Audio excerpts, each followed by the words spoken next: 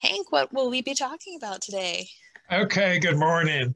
Good to see everybody this Friday morning. And before we start, I have one quick thing I want to mention. Is one of the things I look forward to on Slow Art Fridays, besides seeing you all and talking about art, is the music selection.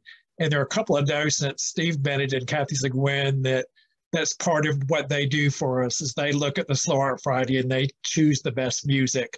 So if you see any of them on a Slow Art Friday or other tour, be sure to thank them for the great job they do.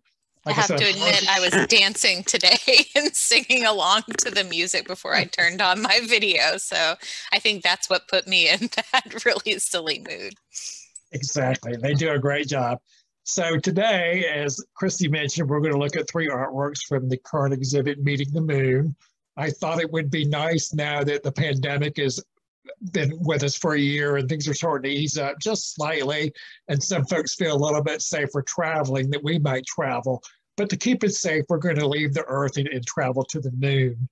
And the the rationale behind the Meeting the Moon exhibit is this year, 2021, marks the 60th anniversary of the beginning of the Apollo space program with NASA. Prior to that, of course, artists for decades, since the beginning of time, have looked at the moon and used the moon in artworks. And there's always been a mystery around the moon. Once we did land on the moon and could see it close up, and many of us on our television sets, it retained some of that mystery, but it also lost a bit of that mystery. So we had a nice balance. And these works in the Meeting the Moon are works that were inspired by that 1969 expedition to the moon. I mean, it was in the May 25th of 1961 that President Kennedy actually in a joint address to Congress said he wanted to send man to the moon in return. So actually that's going to be 60 years next month that the president set that goal for us. So as you all know, we will look at an artwork for a few seconds and then I'll ask you some questions and we'll talk about it. So with that said, I've got a little quick video that we're going to kind of look at to put us in the mood. So Christy, if you could go ahead and start the video.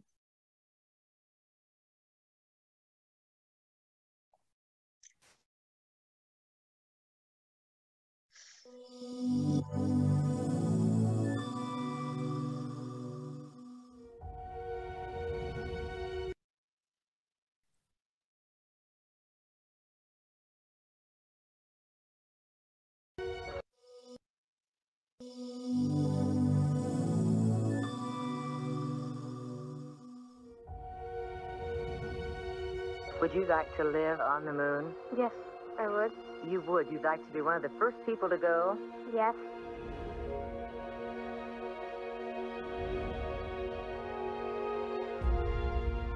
We have one of the most challenging assignments that has ever been given to modern man. The United States Man in Space program is at least 8 months behind that of the Soviet Union. Now it is time to take longer strides. Time for this nation to take a clearly leading role in space achievement. It's there. We'd be neglecting our duties as people if we didn't try to investigate it. Oh my God, look at that picture over there. There's the Earth coming up. Wow, that's pretty. You well may be the first man on the moon. How do you personally feel about it? Well, I have the same desires as all the astronauts. We'd all like to make that trip. 4, 3, 2, 1. Liftoff. Roger, liftoff. Rocket has cleared the tower, and there she goes on her way to the moon. You think you're a go for landing, over? They should be within 5 miles of their landing point. How's our margin looking, Bob? They're going... 2,000 feet, picking up some dust. Tranquility Base here. The Eagle has landed. We copy you down, Eagle.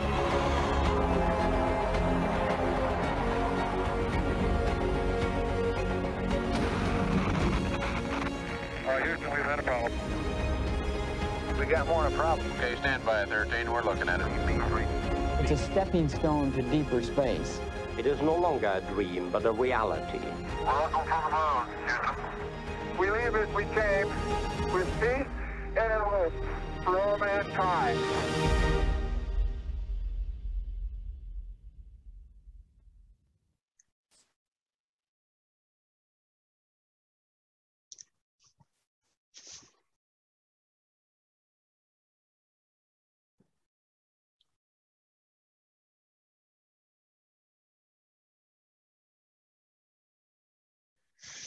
All right, let's go ahead and talk about this piece. What's going on in this artwork?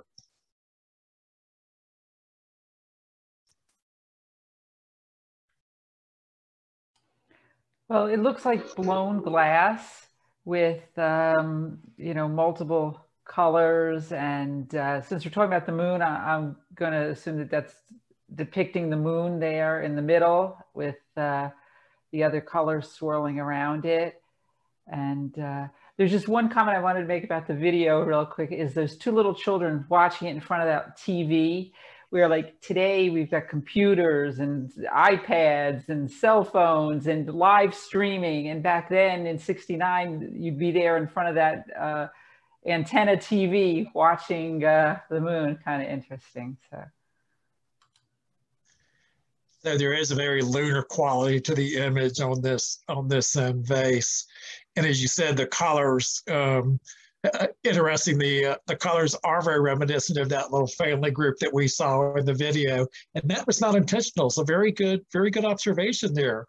Anybody else?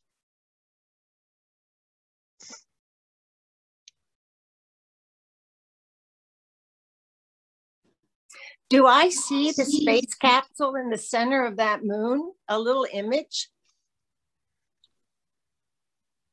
Are you talking about there or at the bottom? No, right where you went. Kind of a ghost image. And the tall figure above that.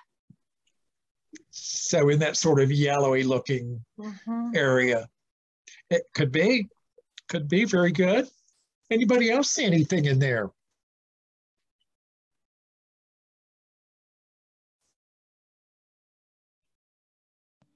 Well, what I see is it looks like actually a horizon and then the moon over it and then different levels of sky.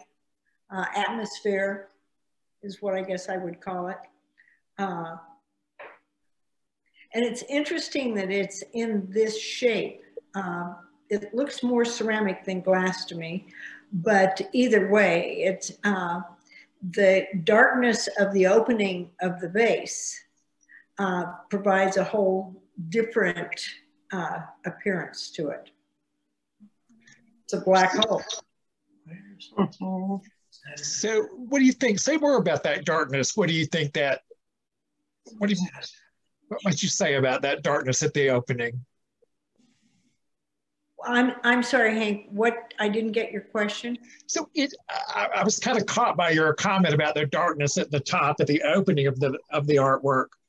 Can you say more about that? What do you think that might be significant of, or what does it make you think of? Or well, it makes me think of a black hole, but it makes me also think of the unknown parts of space. I mean, if we look up into the sky, anytime that the sun isn't shining, we see darkness. And so and that represents to me all of the unknown.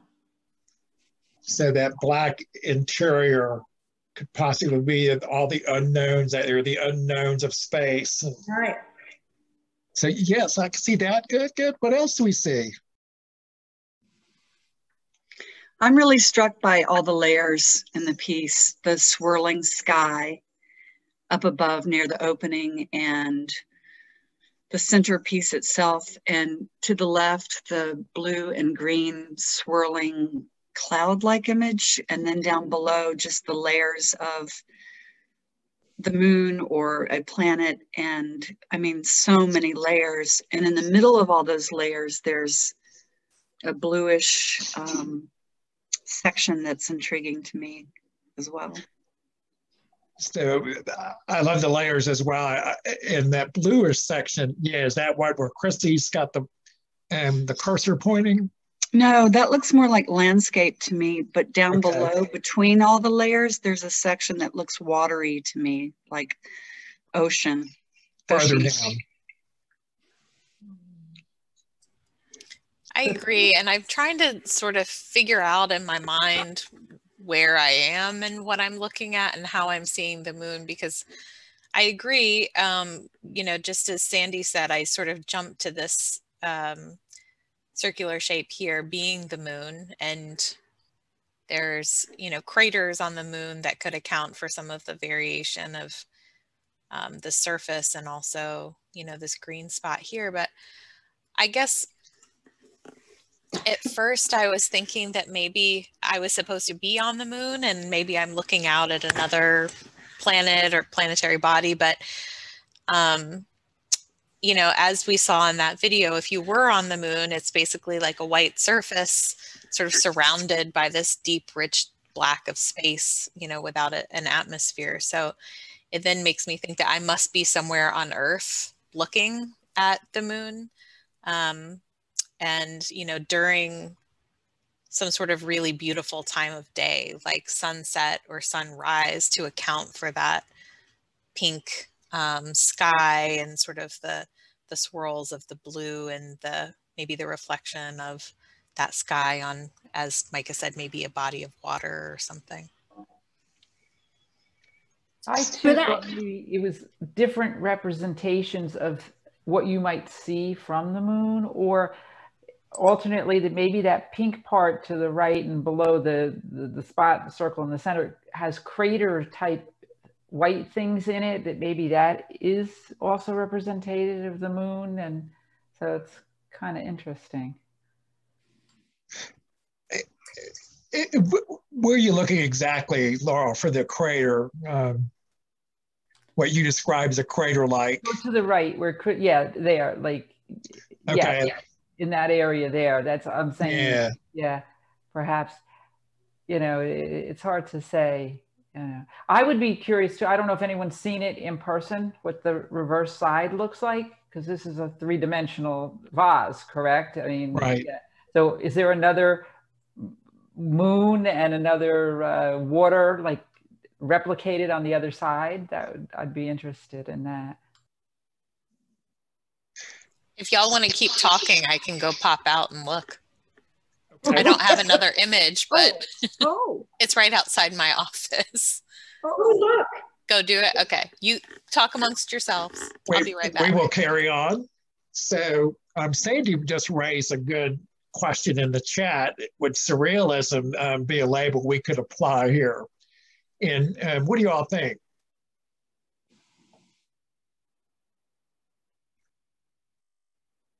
The reason I thought of that is possibly the upper swirl. I know there's no wind on the moon. And so that just is a dreamlike quality to me, though it's not realistic. Well, you know, you raise a good point there, because one of the things that changed in 1969 is what we knew about the moon. You know, prior to Man on the Moon, we didn't know nearly as much as we did after Man landed on the moon. We got, I think I read 800 pounds of samples that were brought back to Earth for scientific studies. So we learned a lot. But if we look at this vase, do you think this does or does not represent any increased knowledge in the moon after 1969?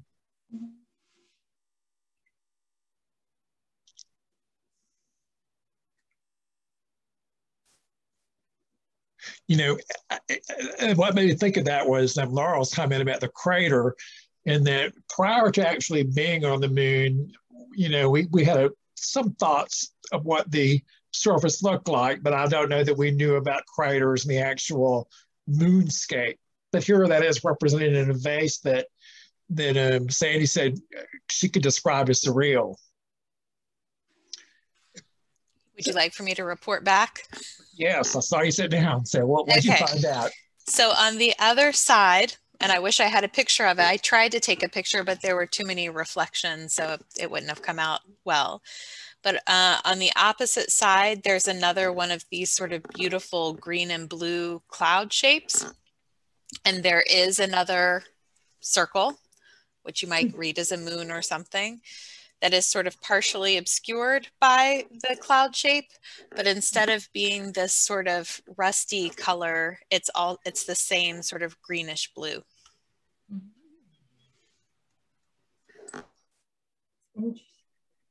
Thank you to our scout, Christy. The more I contemplate what you said, Christy, the piece is starting to feel very dimensional to me. And I do feel like it's a perspective from Earth, because the landscape depicted in the vase can't be the moon. Right. But the center does seem to be the moon, and I don't know what the very center little contraption is, unless it's what is it, Apollo? So it's interesting to think of the moon. This is hard to describe, but within the Earth, that the connection, maybe that's what it is, the connection between the Earth and the moon. Yeah, I don't know if anybody else has Apple TV Plus. It's sort of a new channel that Apple put out, streaming channel. And they have a show that I'm currently just completely obsessed with called For All Mankind. And it's an alternative history. I also really like alternative history shows. And the premise of the show is the Russians reached the moon 1 month before the Americans in 1969. And what are the ripple effects of that event? And one of the most beautiful things I think about that show is the scenes that take place on the moon, which, as you were saying, Micah, you know, it's super crisp because there isn't sort of the same air quality and water in the air. It's this deep, rich black background and this white surface. And so, you know, if I'm thinking about the surface of the moon now, that's what I'm thinking that it would be like, having never been there and probably never going myself. So this would be the antithesis, this sort of beautifully, richly colored swirls, atmospheric, you know, what we're seeing on this jar. It just couldn't be that. Also, I highly recommend that show to anyone. All right. So anybody else have any thoughts or see anything? Can you highlight, Christy, the center piece so it's enlarged? Ah, interesting.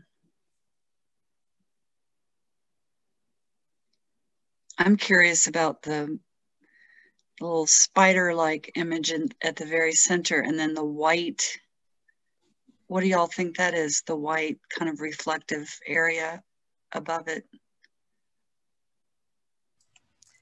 I have a thought that you might not like. It could be a reflection from the studio lights. Oh. As I was trying to take a picture of the other side, I couldn't because it was behind plexiglass, but also the surface is incredibly reflective. And I wonder if this is a reflection of the umbrella from the studio light here. But I can't say that for sure, because this to me looks like it could be an imperfection in the clay or the glaze. I'm just not 100% sure. Interesting. So to sort of summarize, I think we've definitely, I think we all pretty much agree that there's very much a lunar quality to this piece. And I think most of us see sort of a landscape. You know, I myself see the water and then that little green stripes kind of at the horizon, and then the sky with the moon above it, a little green cloud to the left of the moon. As far as what's in the moon, I think we could have some continued discussion about what might be going on inside that little circle. But with that said, Christy, let's move to the next slide.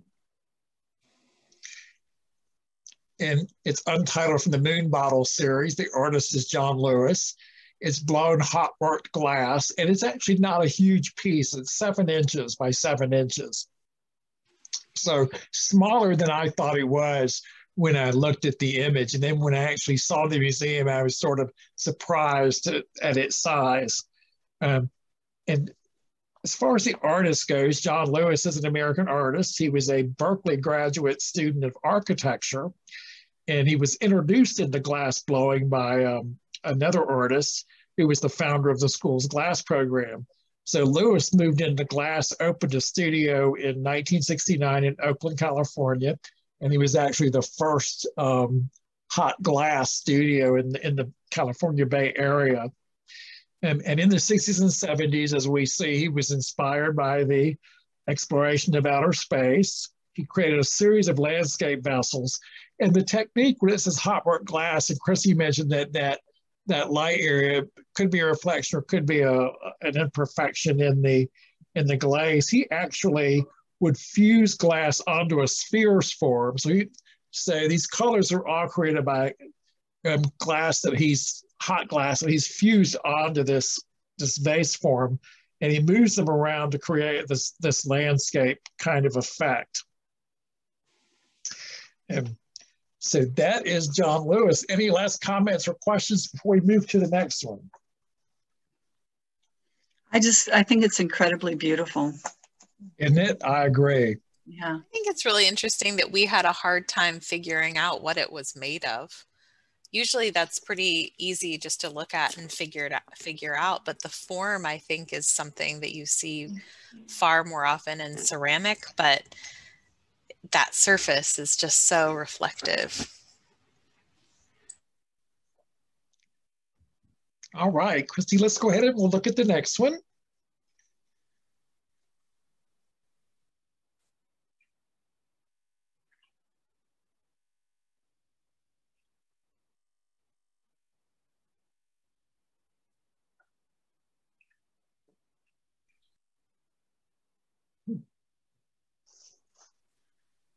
So what do you all think? What's going on in this artwork? This one's a little perplexing to me. I see the colors, the red, white, and blue, and that is patriotic, reminds me of the American flag, but it's hard to tell if it's water, night, day. We've got a blue at the bottom here, which could be a moon, a red up here, which could be the sun, or maybe the opposite. And I'm not sure what the two tall structures are. So it's, I don't know if I'm supposed to interpret it to be actually anything or just give a feel of being something. So I agree that the red, white, and blue likely are representation of the colors of America kind of thing, because as it was hinted in the film, and as those of us that were around back when this happened, it was very much the lunar landing was very much a point of national pride. So I agree with you there. As far as what it is, anybody else have any thoughts?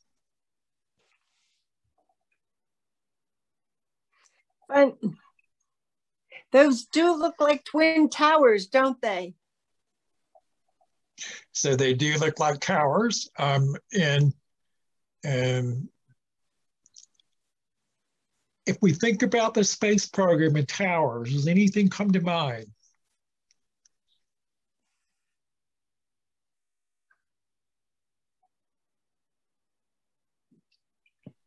The towers that are used for launching is what comes to mind for me. Yeah, and that's a good observation. Either the towers are used for launching or the towers that are used for assembly. They're both, very tall towers. And so if we look at this image from that perspective, does anybody see anything different? Is that an elevator going up in the central part? I'm sorry, ask that again. Is that the elevator that takes the astronauts into the capsule? It might be. It might be. I agree with Billy. It made me think about launch at the towers because of the sort of white shape here and the billowy blue shape here and the billowy red shape here. One thing that I'm always struck when seeing, the launches of shuttles or rockets or whatever, is this massive amount of sort of fire and smoke and everything that comes out, steam at the bottom, in order to lift all of that super heavy weight and machinery and fuel to get it even off the ground and continue to space. I thought a cat was. So, that always strikes me. It always seems really like dangerous to be anywhere near it, which is why I guess they launch, you know, from an island or the Cape. So just to give you a little bit of information that might help how you look at this and what we might be looking at. The title of this piece is Cape Canaveral. So I think Billy was hit the nail on the head, I think, when she said that this looked like maybe the launch towers. So with that thought, anybody see anything? Well, I just wonder if the orange dot and the blue circumference on the right is the moon. Keep your eyes on the prize. There's the moon that we're aiming for. That might be the destination, right? So, and I don't see red. For some reason, I see orange. People talked about red, white, and blue, but I see orange more than I see red. And yeah, in person, I would say it's red. Okay. So, and Peter in the chat had a comment. Let me pull that up. So red hot magna below the ocean, which is the blue, and the launch of the moon, the colors represent the USA. So very good. And I would think the blue could be water because Cape Canaveral is on the water. So what else do we see? I'm struck by this little blue guy here. That's what I was going to say. Well, go ahead, Micah. No, please proceed. But, you know, I guess I would have expected if it was meant to be a reflection of the top one that, Micah, you've already pointed out, that it would be sort of directly below it as a mirror image. So it's interesting to me that it's sort of over on this side and doesn't look like it's exactly the same size or scale as the one above, which if it were a reflection, I would expect it to be the same size or even slightly larger. So it's just puzzles me. So Laurel asked the question, wasn't Cape Canaveral renamed Cape Kennedy? And I think how that works is Cape Canaveral is very specific, and it's the actual NASA-owned property, so to speak. And then Cape Canaveral is a bigger geographic descriptor. So, for example, the BB&T building is in Asheville, so Cape Kennedy is in Cape Canaveral. So I think that's how they differ. What else can we see here? I'm still just curious about the blue dot and if that is magma, which is fire, and how it's. Yeah, Chrissy, learn that and see if there's anything there that we're not seeing.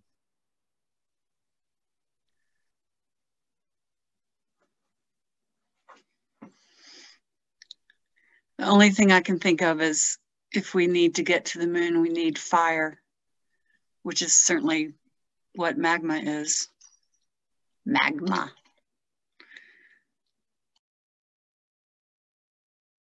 It is very curious, and it's very deliberate, whatever it is.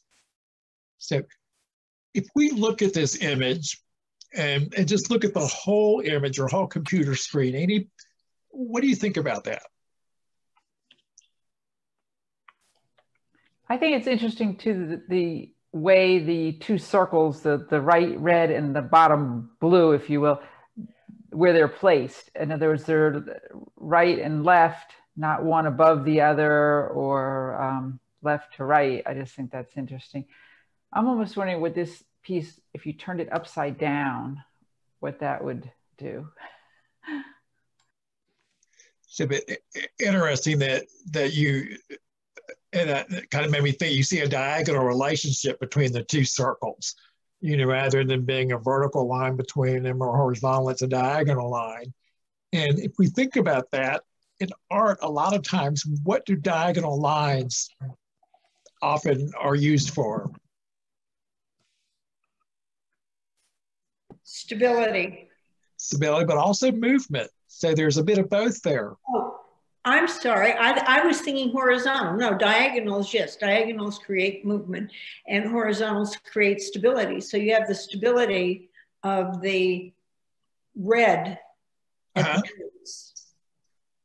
And then, see, I agree with Christy that I get a real sense of the fire and explosion that is going on during a launch from the, particularly the white, but the diagonal of the white and blue on the left-hand side does give a sense of movement. So, and Sandy has a couple comments in the chat. The blue could be the core of the Earth. And I think that's a very, very valid observation. And also, Earth is the blue planet, and then we're leaving Earth to go to the moon, which in the image is the red planet. So it could be we've got both our origin and our destination in the image. So one thing I want to comment on and ask your input on is the way that we're looking at this. If you see we have this printed image on a bigger white background, and that's not because that's how Christy took the picture kind of thing.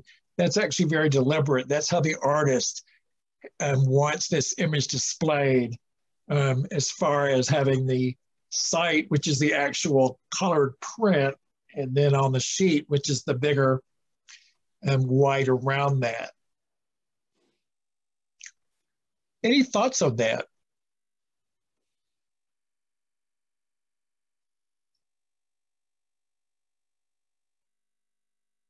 Do you think the artist was going through a geometric phase, or the career was about geometry? So I would definitely say there's a geometric phase going on there. The white background makes it pop. I mean, any other color would subdue and would influence how you see the red and the blue and the white. Think if this was on a powder blue wall or a green wall. It would, right, if it's on a green wall or a blue wall, would that look different? Or gray, you know, just any beige. It would definitely change the pop. So, any other thoughts on that? I like the idea of space around it, the white space, because it's all about space. And also, I think that the white space at the bottom also sort of helps to give it lift.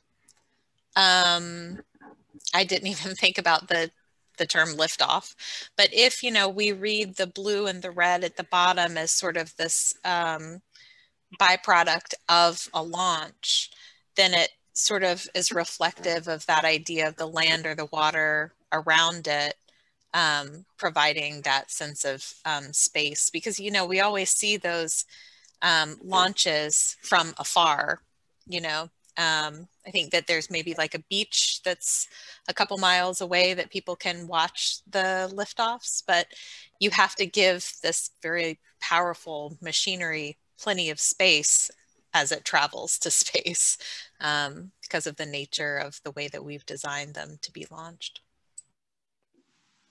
And I think that's a good observation, because I was thinking along those lines that if you think about the use of white, a big white area in design, like graphic design or art, or even in publishing, and what typically is that referred to, it's called white space.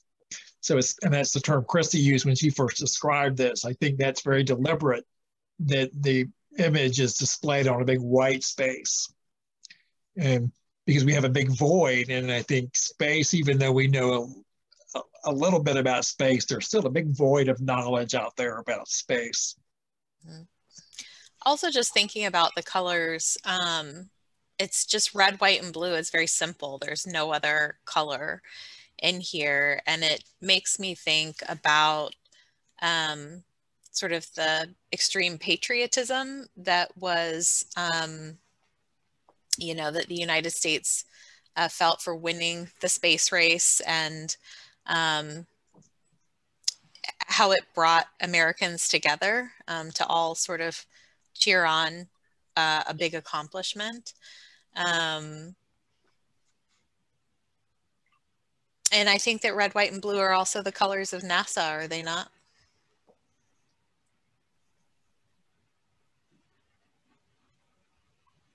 Mm-hmm. Mm-hmm. Trying to think of their logo, like they're really interesting lettering.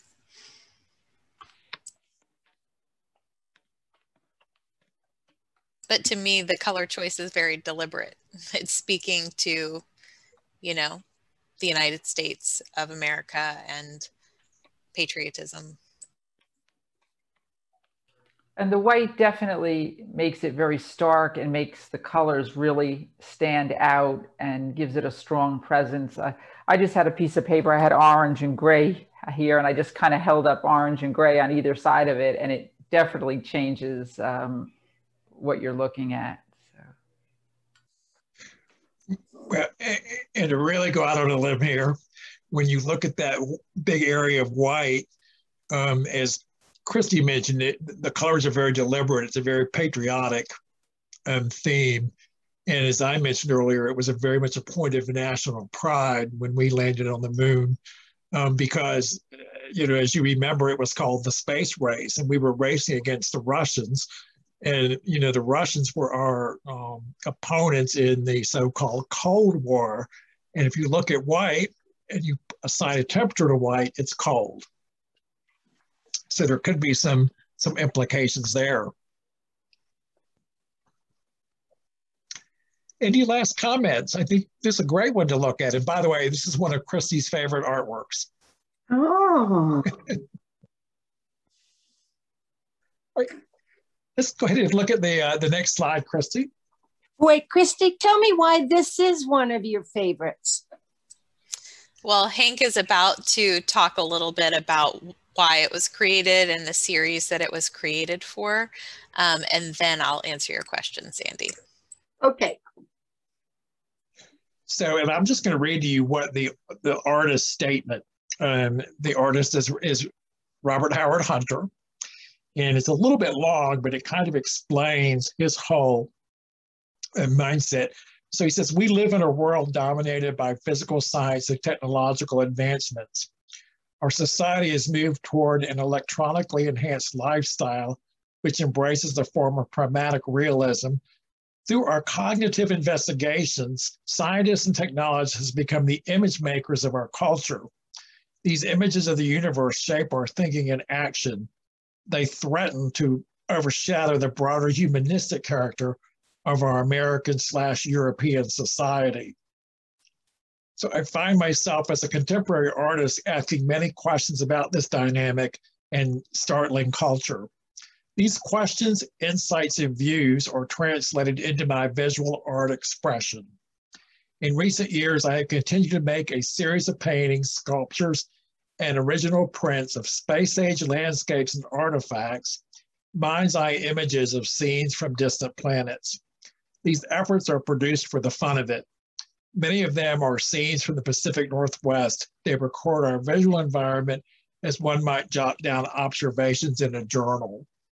So there's, as you can read, there's sort of a rebellion or acknowledgement or both against how science and technology have changed our worldview.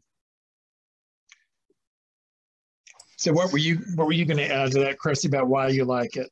So I believe that this was part of a series of images that Robert Howard Hunter made to celebrate the bicentennial of the country in 1976. And Sandy, I'm a bicentennial baby.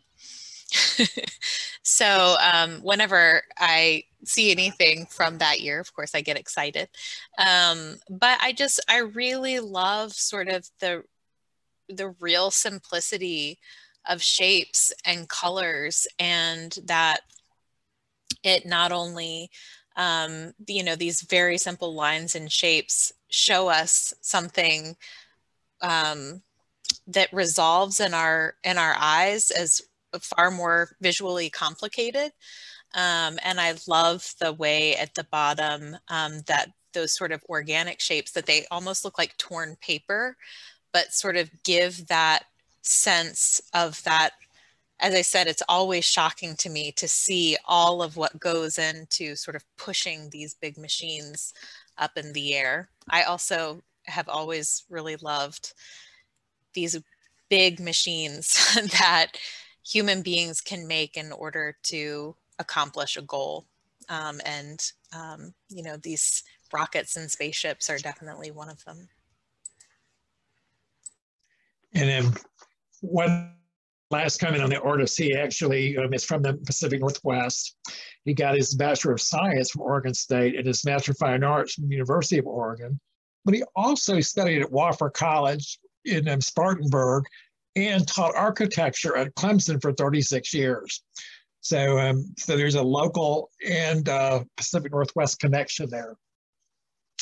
Any last comments before we move on? Well, that helps me think about architecture in this piece. And the emphasis on the center is architecture. So I really appreciate the background. Thank you. You're very welcome. All right, Christy, I think we could move to the next one.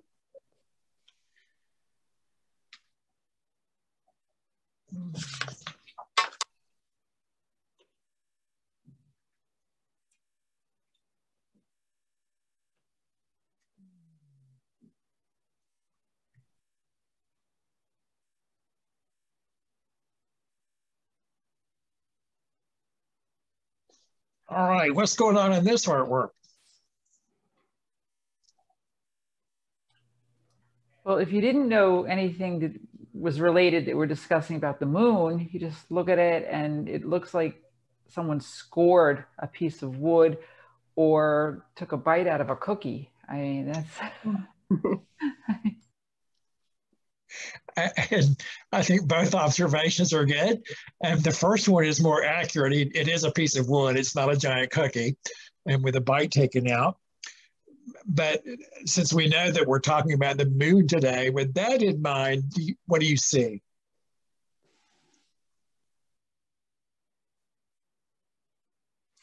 I first thought of moon rock, but I guess it's the moon. Well, when you say it's the moon, do you think it's the moon as we see it up in the sky, or do you think it's the moon if we were standing on it? Ooh, I think it's abstract of the moon, but when I see that pie shape, I just kind of wonder, is that indicating we're learning about it so we know a small amount about it? So that's the little piece of knowledge we've taken from the moon. Mm-hmm. Could be. Very good. What else can we see?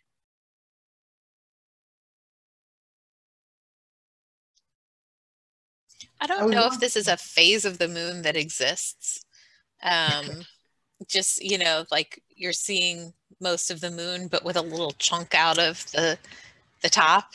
I just have to wonder if that was an existing imperfection in the wood that the artist just incorporated into the finished piece instead of trying to eliminate it. I don't know. I mean, it looks like it could be something from the surface of the moon that was collected. I mean, not necessarily a rock, a piece of a crater, just representative of something that was brought back from the moon when they walked there. So I like that it could be an image of the moon, or it could be an artifact brought back from the moon. How about the dark side of the moon? Oh, very good. Dark side of the moon. What else can we see? Lots of texture. Yes, lots of texture. And what if we think about this possibly being a representation of the moon? What might that texture say to you? Well, it would be, this is rough and not, it would be hard to get around. And the more I look at it, I'm appreciating that when you look at it at first, it's just kind of a charred piece of wood, but there's a lot of color in it. And so the texture and the variety, there's a lot more going on in it than you could appreciate at first glance, or that I could. So like I said, the color, the texture is a lot more complex than it appears at first glance. Right. Well, if you think about the surface of the moon, I think it does have a lot of texture because it's basically hanging around up there, getting beat up by little rocks sort of hurtling through space and other things hitting its surface because it doesn't have the atmosphere like Earth does to burn up some of those things before they get to the surface. So, I mean, it has these craters and pockmarks and all sorts of evidence of things just sort of hitting it for, I guess, thousands/millions of years. I'm guessing millions. I don't probably know my universal timeline as well as I should, but that it doesn't have its own sort of protective skin, if you will, in the same way that Earth does with the atmosphere. I think that might be billions of years. Okay, Mike. Need to go back to school, apparently. I'll do a little research. But that's one of the things that I really love about it, because as Billy pointed out, it has a lot of texture, but I feel like a lot of that texture is something that the artist sort of left from the original piece of wood instead of trying to, smooth it and make it into something that it's not. It was just, how can the artist sort of make best use of the texture that's already there and making it meaningful. So that actually kind of prompts a question for all of you. If we compare this to the first two artworks we looked at, how is this different?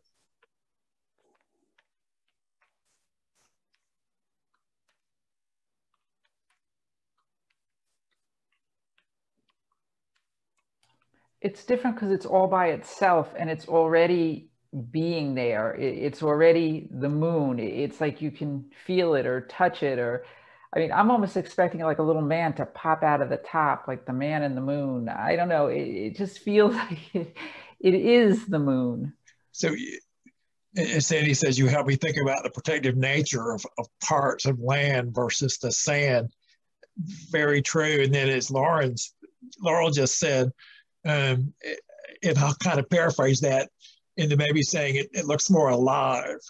Well, it certainly doesn't have the beauty of the first piece, or the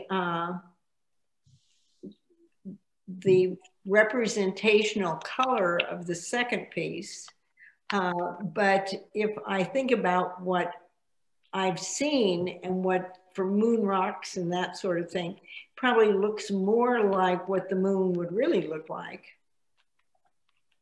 So the first two images were more less representational. They were polished, they had color, where this is kind of raw and possibly what the moon really looks like. The raw is a nice word.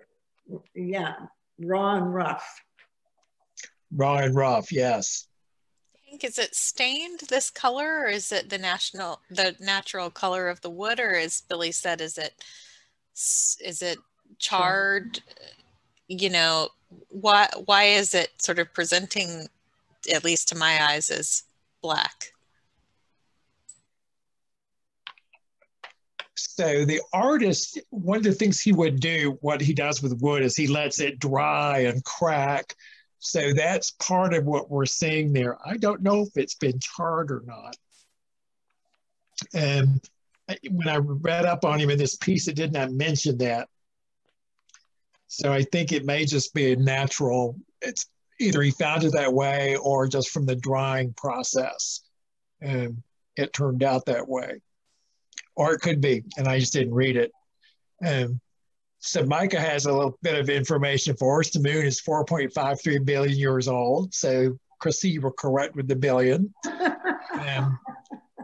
Sandy says it's blown up. I see much beautiful color and variety like tile. She likes this best after looking at it more closely. So, and I don't disagree with you. I like them all, but this one has a very organic quality to me that the others don't have. I think this is rich in color in its own way because there's blacks and browns and grays and just natural tones. So, that's a good comparison to the last two because this does have a lot of natural tones and it's in a way more monochromatic, but it's still very complex. So any other comments on this one? Christy, let's go ahead and move to the next slide, if you would. So it's winter moon, charred, varnished, and waxed maple. So it is charred. It's right there in the title. I just didn't have that written down. So Billy says, extended looking and hearing the observation of others is my favorite part of Slow Art Fridays. Mine too, definitely. So interesting about this artist, he's actually a self-taught artist. He is not formally trained. He actually is a native of Southern California, George Peterson, and he grew up in the skate culture, listening to punk, doing odd jobs, and dropping out of college before teaching himself wood turning. And he didn't consider art as a career. He just liked carving, cutting, and burning wood. And that allowed him to channel his destructive energy, as he called it, by turning wood into something beautiful. And there was an article I read in WNC magazine about him, and he's represented by the Blue Spiral Gallery, which is right down the street from the museum. Mm-hmm. And that article, the director of the Blue Spiral says, George Peterson doesn't just sculpt wood through subtractive methods, he attacks the wood, often working with the block green and embracing the cracks as part of a piece's inherent character. His process is gutsy, his work has visceral appeal. And one last thing I want to mention on this artist is he's now moved into repurposing used skateboards. So his art now involves taking skateboards I remember that. And then turning them into different objects. You can see how it's burnished. And we have a beautiful one of those down in the atrium, a spiral. All right. That's anything else before we wrap up for today? Any other comments? All right. Well, thanks, everybody. Thank you, Hank, for leading us in this conversation. As I said, I walk past this exhibition about 1 million times a day because it's right outside the door of my office. So I'm looking forward, I was looking forward to today to learn more about some of the artworks in the exhibition. And next week, our topic is it a woman's point of view? Our touring docent Megan Pyle has chosen 3 artworks by women in our collection, including another work from this exhibition. So there's a painting from our collection hall, a print from the Meeting the Moon exhibition, and then a really interesting teapot that was recently on view in our Carolina Clay exhibition. So don't miss it. I am going to be sending out an eval today after the program, so you can give your feedback on today's program. And if you'd like to get registered for next week, that program is on our website, as well as all of the Slow Art Fridays in May.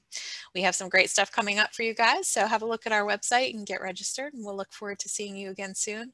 I hope everyone has a great weekend. Take care. Bye, everyone. Thanks, everybody.